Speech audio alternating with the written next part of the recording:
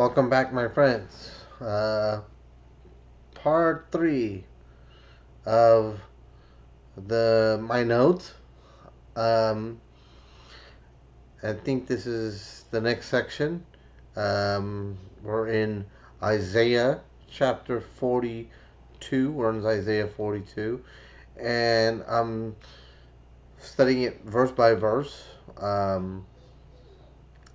And I would like to learn more about it. So I'm not going super fast through this. Okay, so let's pray. Father God, help us to honor you, Lord, and I hope that my friends and family stay safe on their journeys. Lord, help me to be humble, and help me to be patient. Thank you, Father God. In Jesus' name I pray. Amen. Okay, so my family is coming from Jakarta to the U.S. to visit me. I'm so excited about it. All right, so let's go ahead and look at the notes and stuff, and we'll go in there. All right, here we go. Ooh, this looks like the haha. You're you're seeing the sneak peek. Okay, so my notes. This is part 2 of my servant notes. This might be part 3 of the whole thing together. Uh, okay, so we are specifically studying, and so the Hebrew word for servant is ebed or eved, and we would know that by looking at the dots, the nikud system, the nikodot system, and there's a video on it. There's the link. Try to throw it up here real quick. And I'm not gonna try to explain everything. Let's see if it's right there on that link. Let's see right there. So yeah, there's the link. Maybe I'll put it in the description. Okay, so there's basically, to get this sound, you have to have a guttural head or something like that. At least I think that's what you have to do. There are 9 different Hebrew words for the root word servant. I'm just going to go over this real quick. Alright, so there are, so there's different root words or lexicon in the Blue Letter Bible about the word servant, and I didn't look them all up. I just saw like 2 or 3 that I investigated. One is Eved, Abed. That's another one is Goel, I think, and there's another one, and all of this to try to get some number to line up. It didn't work. Okay, so let's so basically this is it.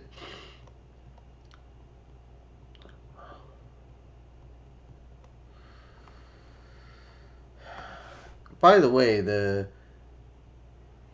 alphabet in Hebrew doesn't just have the letters, uh, and the dots and stuff were to get the what do you call it, the vowels, to include the vowels, so you can know, because ayin is a silent letter anyway. So there's 2 silent letters that I found about. So the first one is um, alif. Alif is silent, and you can change alif and affecting the other letter next to it. Um, so it will become not silent by using this nikodot system. And the lady was showing me how to do it. And so it also has a numeric system. The letters also have a numeric value. They go from 1 to 10, and then they go 10, 20, 30, 40, 60, 70, 80. I think then they go to 100, 200, 300, 400. And 400 is the top. So Aleph Tav, Tav is 400, Aleph is 1. 1 401. Yeah, it would equal to 401. And I don't know what that sequence does, 401, how awesome it is.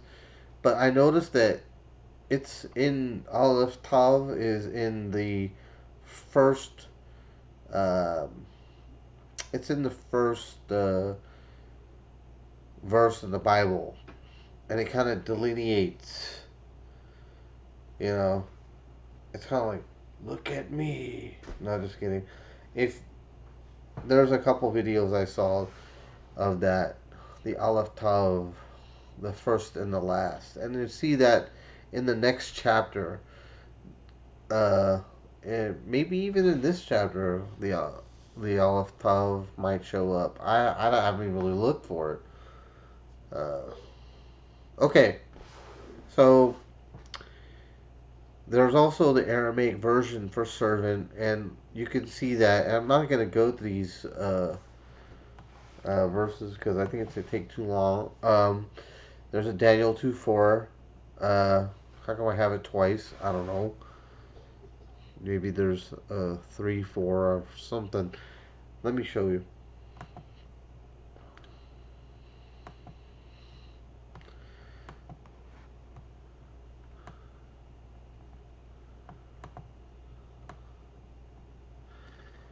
Okay, so there's Daniel 2:4, 3:4, or skip the other 2:4. I should have deleted it. 3:28, 6:21, and then Daniel 3:26. There's this one where Nebuchadnezzar says this, right? And it's so cool.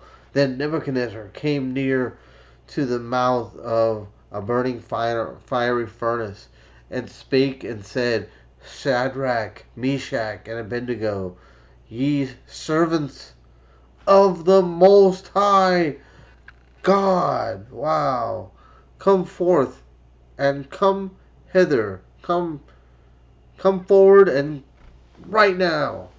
And then Shadrach, Meshach, and Abednego came forth in the midst of the fire. Wow. See, they didn't bow their knees to the music. You know, they didn't bow their knees to the king, even the king, because only God is worthy to be bowed down to. Only God is the one that's worthy. Every knee shall bow and every tongue shall confess that Jesus Christ is the Lord. That's Philippians 2:9 and 10, I think. Uh, if you want, we can look at that. So let's go ahead and look at that real quick.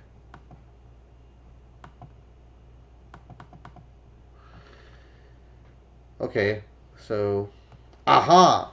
So let's see.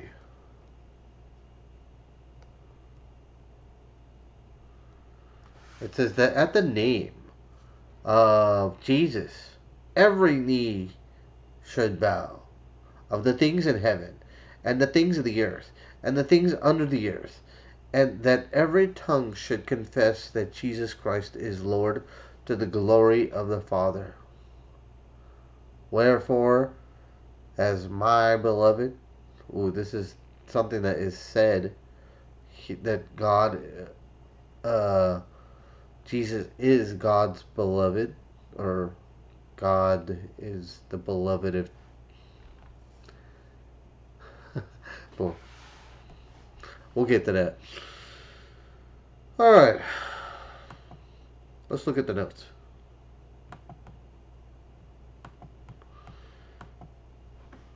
All right. So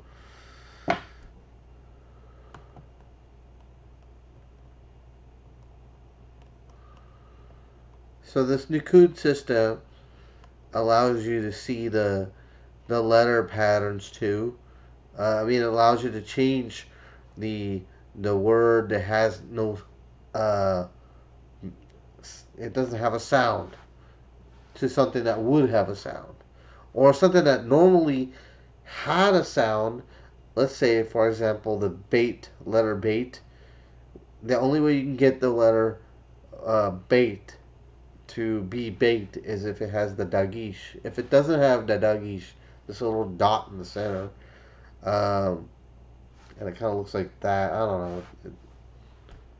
Here, I didn't make a. I should have drew something that. So it's like this, and then there's a dot. If there's no dot in the center, yeah, then you you get weight, um, and that's how it is. So, and that's how it changes the system. The That's what it's for, to get the A E I O U type of sounds. So you get you don't just get all 22 letters being consonants. You can change it up to be an actual language. That's how it kind of works. That's how I understand it. Um, let's go back to the notes.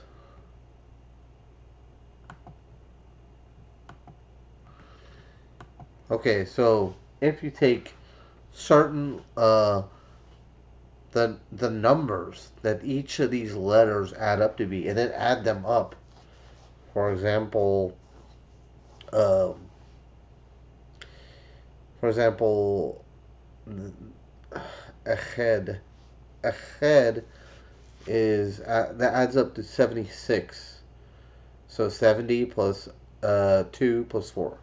So that's in equals 70 weight, or equals 2, and then dalet equals 6, and then 76. So just keep that number 76. So I keep plugging in different meanings for the word servant, like golim, and that one is going to be equal to 73, and that still doesn't equal to, it equals to 149. That's the closest I got.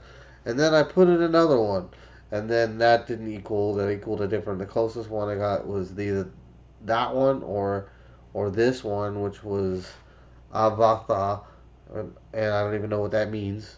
I know it's just another word. Um, Sorry, this was like a way wormhole. This took me so long. Uh, and the only word that would work is something I thought of. It's not. I don't think it's in the Hebrew language. It's basically nun, uh,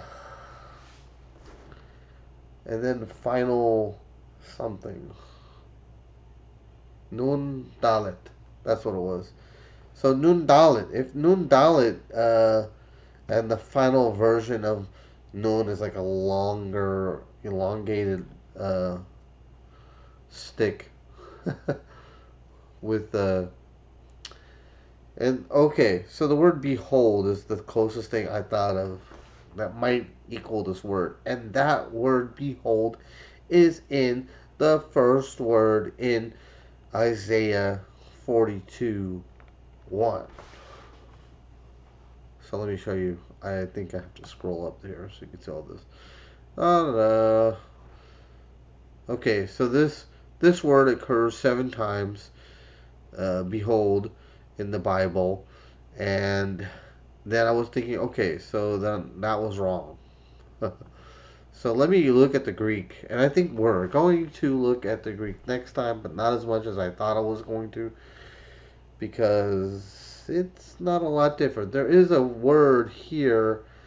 Let's go look at it real quick here. This word is Jacob, and we'll look at what that might mean later at the next episode. Okay. Oh. Okay, so yes, my servant has to do with the Messiah, but it's also a true worshiper. A true worshiper is one that is willing to lay down their life for the truth. Um, and the truth is something valuable, that it's even more valuable than rubies. It's even more valuable than gold, because gold will canker. Gold will go bad eventually. The earth will melt, and so you have to hold on to things that have value. For example, biblical worldview. Uh, that will never canker. Holding on to the lovely things, the kind things, the gentle things. Uh,